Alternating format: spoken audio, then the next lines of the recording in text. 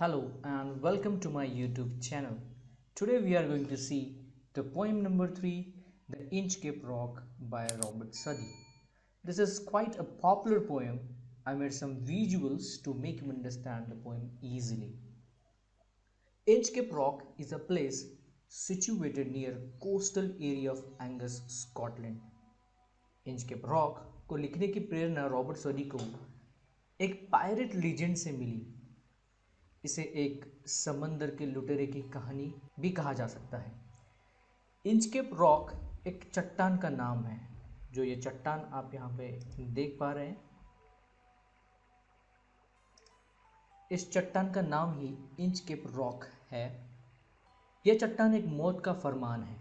जब भी समंदर की लहरें अपनी उफान पर रहती थी, किसी भी जहाजी यानी कि सेलर को इसे दूर से देख पाना नामुमकिन था। जाहिर है वह इस चट्टान के ऊपर टकराते थे, लेकिन एक एबट मतलब महापुरुष ने एक घंटी यहाँ पे लगाई और एक तरंगने वाली पीपे से उसे बांध दिया। जब भी लहरें उस पीपे से टकराती थी, वह घंटी बजना शुरू हो जाती थी। इससे जहाजियों को इस चट्टान का अंदाज़ा होता था और वो थोड़ा दूर से ही अपनी राह मोड़ लेते थे और टकराने से बच जाते थे। इसी कहानी को रॉबर्ट सदी ने एक सुंदर कविता में ढाला है। इसी बेल को उस महापुरुष ने उस इंचकेप रॉक के ऊपर बांधा था एंड सदी was inspired by this pirate legend. This poem is in a ballad form. The ballad is a long narrative poem and this poem consists of 17 stanzas. Let us deal with the first stanza of the poem.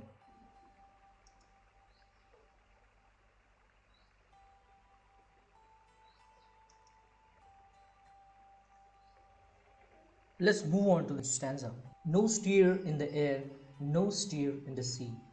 The ship was still as she could be. Her sails from the heaven received no motion. Her keel was steady in the ocean. Here, steer means motionless. Sails means the voyage and keel means lower part of the ship.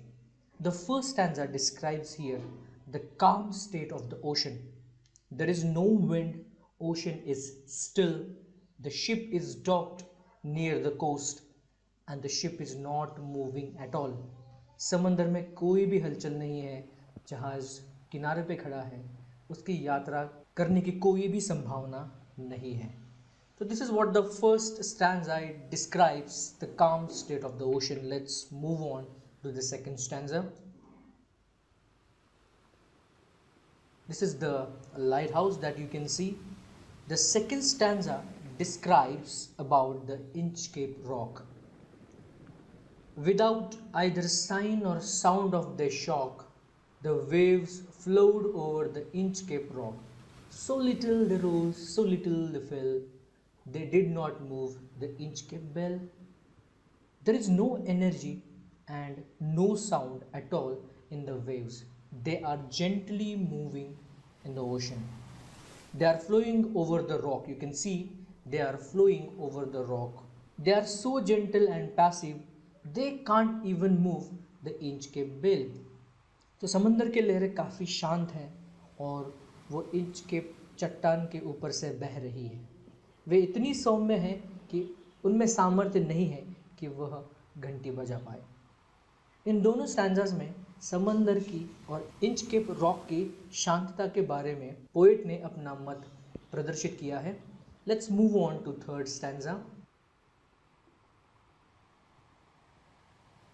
In this stanza, we come to know about the history of Inchcape Rock Bell. The worthy abbot of Abertoch had placed that bell on the Inchcape Rock. On a buoy in a storm, it floated and swung, and over the waves its warning rung.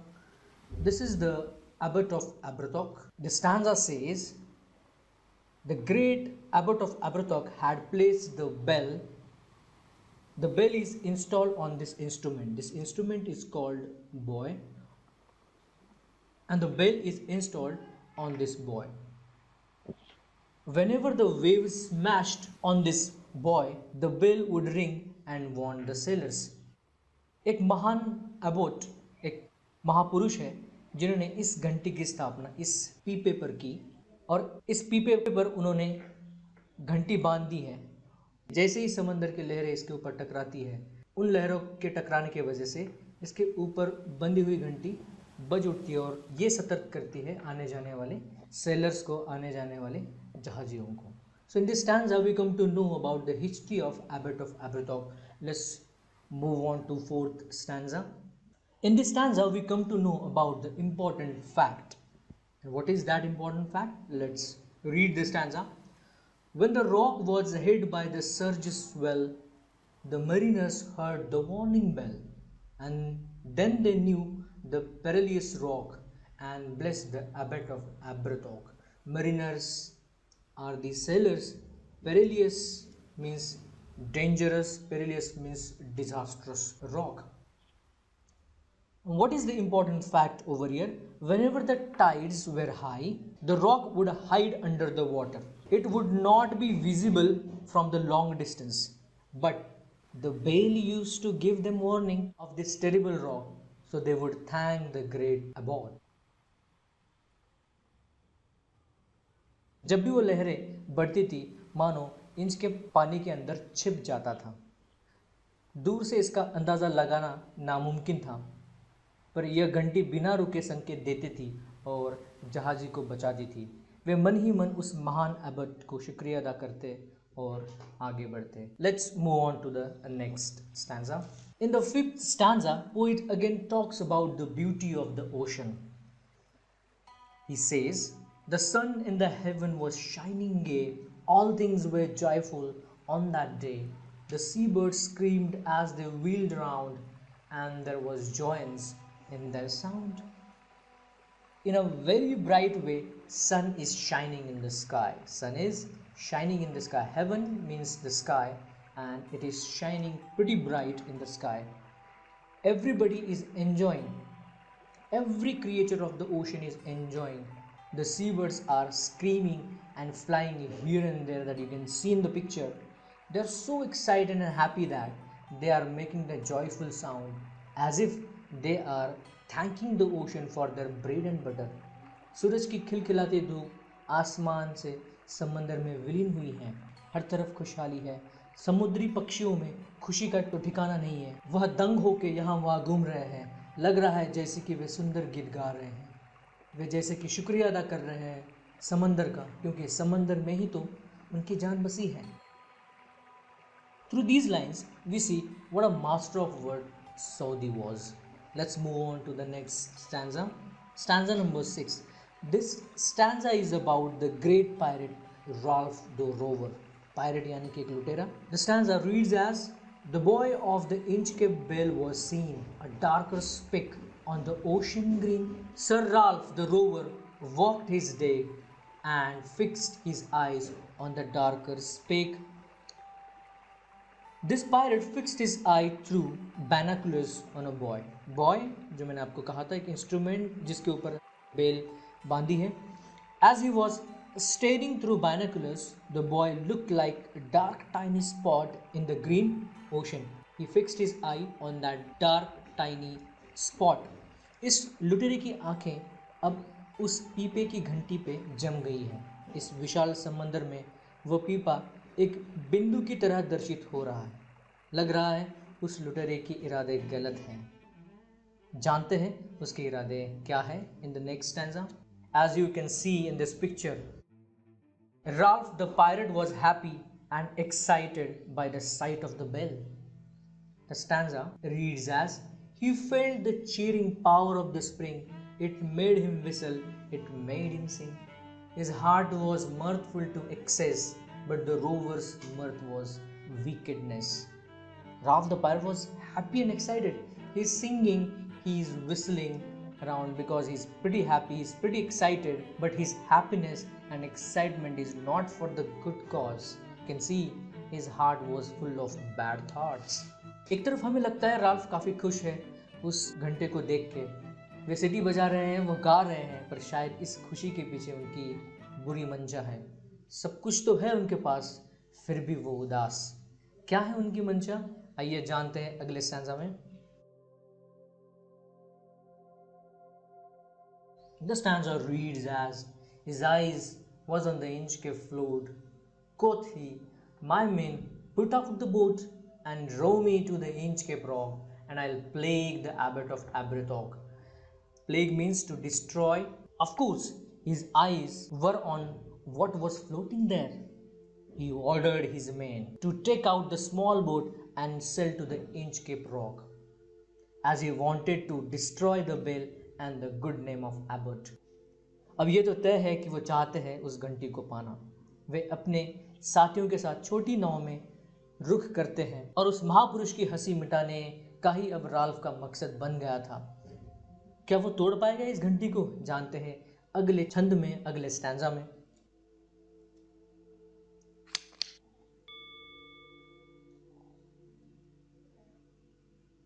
The boat is lowered, the boatmen row, and to the Inchcape row they go. Sir Ralph bent over from the boat, and he cut the bell from the Inchcape float. So in this stanza we come to know that the small boat was taken out, that you can see over here. The big ship is here and they row from that ship to here in a small boat. The boatmen were rowing the boat to Inchcape Rock Bell. As you see in the picture over here, sir Ralph bent and cut the floating bell. और जैसे उन्होंने तय किया था अपनी छोटी नाव को समंदर में उतार के अपने साथियों के साथ वो इंचकेप चट्टान की तरफ बढ़ने लगे और एक झटके में उन्होंने उस पवित्र लहराती हुई घंटी को काट दिया। क्या मिला होगा उन्हें उस पवित्र घंटी को काट के? आइए जानते हैं in the next stanza number 10। Down sang the bell with a gurgling sound. The bubbles rose and burst around. Quoth Sir Ralph, the next who comes to the rock won't bless the abbot of Aberthorpe. So here, as he cut down the bell, it started sinking in the ocean, making deep sound. Deep sound. Gurgling means a deep kind of a sound that it's making. There were bubbles bursting around the bell if they were sad to lose their companion. The bubbles are bursting and as if it looks like they were crying for the companion, the bell. No would be lucky now. Those who would come here would get killed on this rock, Sir Ralph mocked. घंटी को काट के Ralph चले गए। घंटी की डूबने की आवाज़ गूंजती रही समंदर में, मानो बुलबुलें फूट फूट कर रो रहे हों। अब कोई बच ना पाएगा जो भी इस चट्टान से टकराएगा, बड़ी ही क्रूरता से हंसते हुए राल्फ ने कहा। आइए जानते हैं अगले स्टैंजा में वो क्या करते हैं। Sir Ralph the rover sailed away. He scoured the seas for many a day, and now grown rich with a plundered store, he steers his course for Scotland's shore. Now you can see in the picture Sir Ralph went far away. He goes far away in the ocean. He sailed in the ocean for many days. Scoured means sailed, going on a voyage. He became rich by collecting the looted money. Plundered means the looted money. He became rich by robbing the money from the ships.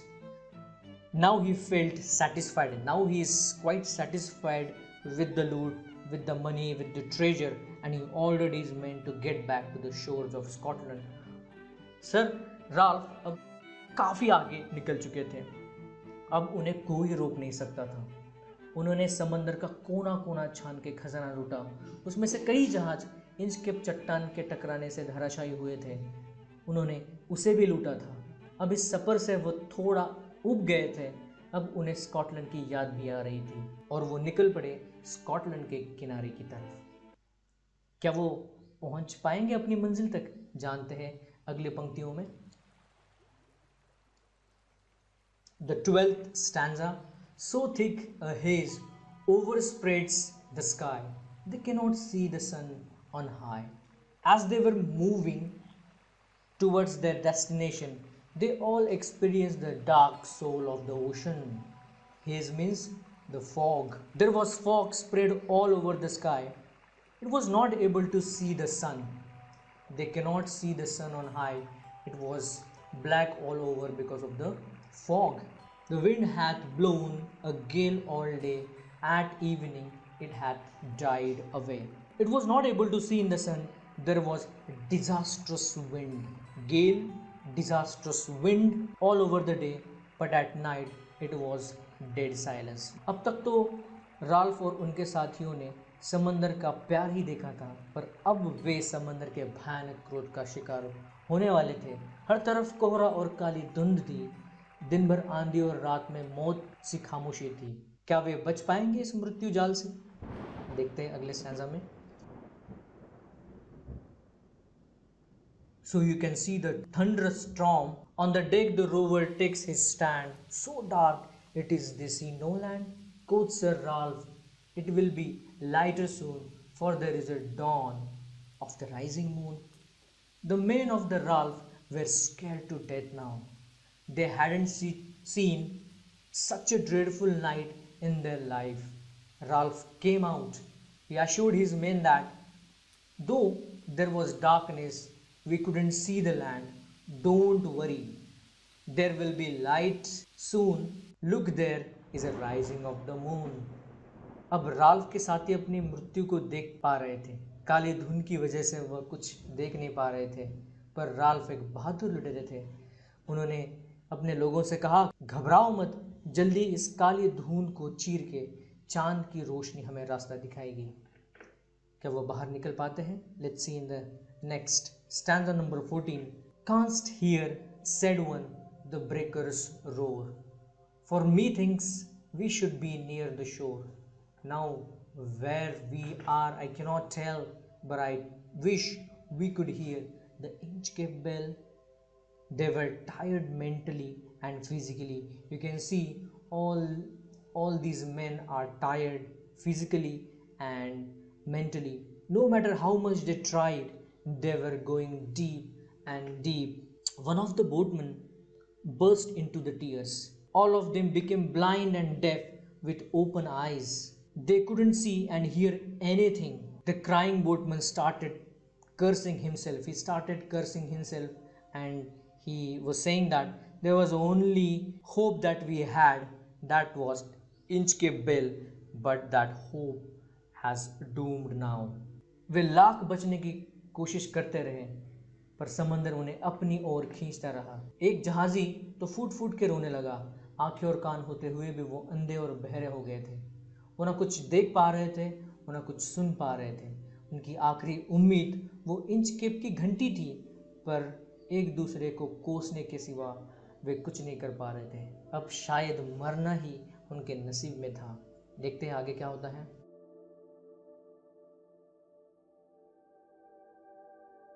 Now you can see the boat is coming towards the Inchcape Rock. They hear no sound, the swell is strong. Swell means the tide. Though the wind hath fallen, they drift along, till the vessel strikes with a shivering shock. O Christ, it is the Inchcape Rock. It was unable to hear any sound because the tides were so strong. They cannot hear a single sound because of the strong tides.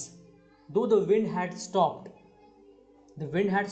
for now, but they were drifting along with the surges in the ocean. They were drifting along with the tides of the ocean. They were not in control of the ship. Only the tides, only the waves are controlling the ship. And suddenly they got a massive shock. They yelled loudly in the name of Christ. That was the Inchcape Rock. लहरों का जोर इतना था, कोई आवाज़ सुन पाना नामुमकिन था। हालांकि हवा का जोर भी कम हो गया था, पर उस नाव की कमान अब लहरों के हाथों में थी। अचानक एक ज़ोरदार आवाज़ गूंजती है और वे समझ जाते हैं कि वे इंचकेप चट्टान ही है जो उनके मौत का फरमान ला रही है। क्या राल्फ बच पाते हैं? देखते हैं आगे अगले स्टांजा में। Stanza number 16. Sir Ralph the rover tore his hair. He cursed himself in his despair. The waves rush in on every side. The ship is sinking beneath the tide. Sir Ralph started ripping off his hair. He started cursing himself. He was repenting on his own decision. The waves started crushing. It started rushing from every side into the boat and it sank in the ocean beneath. Sir Ralph खुद को कोसते हुए अपने बाल नोचने लगते हैं। धीरे धीरे समंदर उन सबको जहाज के साथ निगल लेता है। क्या वो शांति से मर पाते हैं? जानते हैं अगले स्टैंजा में। The last stanza, stanza number 17. But even in his dying fear, one dreadful sound could the rover hear, a sound as if with the Inchcape bell the devil below was ringing his knell. He was counting his last breath, still he could hear the sound of the bell. It was dreadful, it was terrible, as if it was a Inchcape bell. But it wasn't an Inchcape bell. Devil itself, the monster of death itself, ringing that funeral bell. जब Ralph अपनी आखिरी सांसें गिन रहे हैं, फिर भी उनके कानों में उस चट्टान की घंटी की आवाज़ गूंज रही है। ऐसा लग रहा है मौत का गाना उनके लिए घंटी बजा रहा है। तो in this picture you can see that Ralph is thinking about that bell. So this is what the masterpiece work of Robert Southey. Finally, the poetic justice is done. Poetic justice means good must be rewarded and bad must be punished. अच्छे के साथ अच्छा और बुरे के साथ बुरा, यही तो पोइटिक जस्टिस आदर्श न्याय है। अगर आप इसी तरीके के और एक पोएम पढ़ना चाहते हैं तो rhyme of the ancient Mariner bye ST. Coleridge बिल्कुल पढ़िए। उस पोएम में भी आपको पोइटिक जस्टिस के बारे में जानने को मिलेगा। तो पोएम कैसे लगी ज़रूर कमेंट करके बताइए। अगर ये वीडियो पसंद आया तो सब्सक्राइब ज़रूर कीजिए। Thank you. Happy learning.